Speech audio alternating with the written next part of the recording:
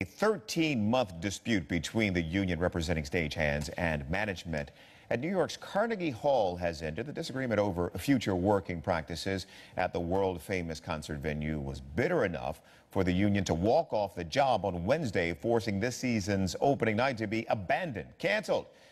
And John Terrett has more. We have a deal. Congratulations to all. So how do you get to Carnegie Hall?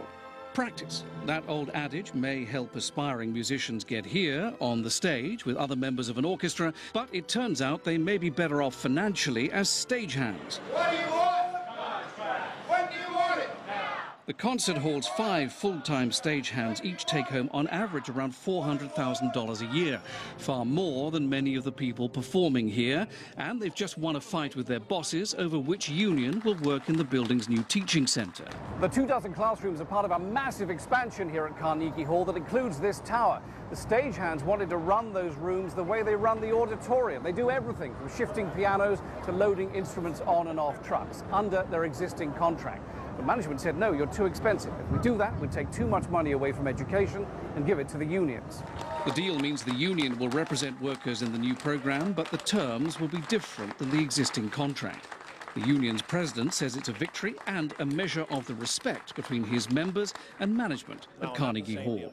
We offered compromise where we have representation, and we met them in a way where they have their ability to function.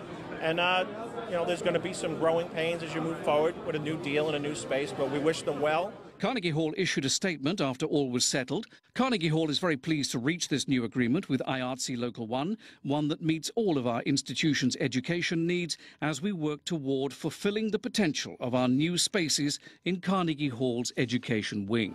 But many observers of this strike say the Carnegie management didn't so much compromise as cave. It indicates to me the power, the stranglehold even, that the union has over arts in New York. Here you have a union that could shut down Carnegie Hall on opening night.